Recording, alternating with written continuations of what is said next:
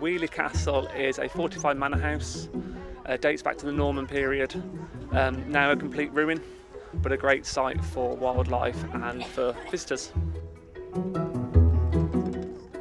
We are about 3 miles outside the city centre of Birmingham, in the middle of a housing estate, which was set up long after the castle had gone into disrepair. So we are very modern houses, quite a poor area, but also one with a great community. Today we're running a Bioblitz.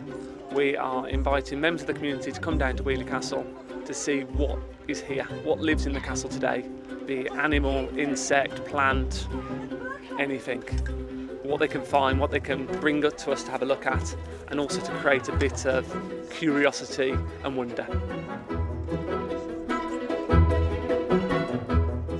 We are doing a bug hunt. We have lots of bug hunting equipment out there.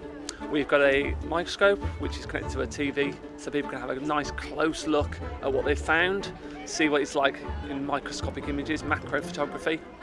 We have our natural history curator here to do some identification, because half the things we don't even know what they are, but the experts do. And we've also invited along some help from the RSPB.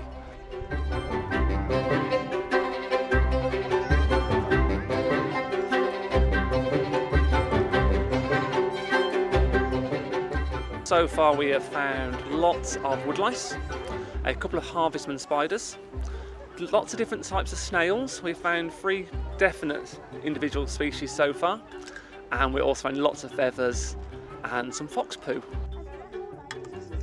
The children are absolutely loving it.